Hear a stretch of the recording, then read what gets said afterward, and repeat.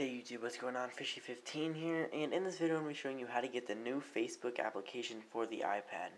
So first off, you're going to be needing iFile, which you can find in Cydia for free, and you will need the Facebook for iPhone application, and that is about it. And you will need a respring tool. I have found that restarting your device, like shutting it off and turning it back on, does not help.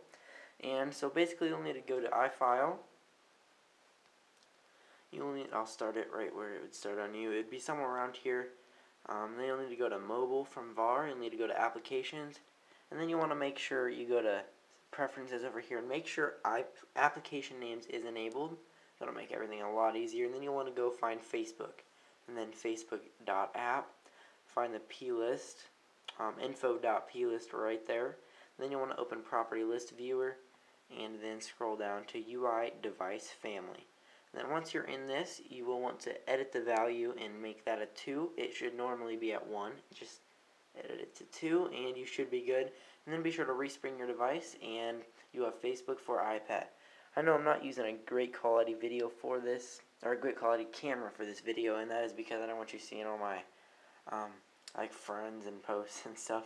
But anyways, here's Facebook for iPad. It looks really nice, really cool. You got a slider right there to view all your options like places, friends. I don't even use places, I don't need that. Events, photos, messages, everything over here. And here's your profile.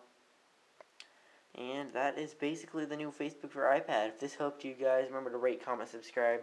Be sure to hit the thumbs up button right down there. Be sure to hit the subscribe button right up there. Follow me on Twitter at Fishy15. Check out my other channel, Fishy Vlogs, for some cool stuff over there. And remember, everything will be in the description of this video. And I will catch you guys in my next video. Peace out.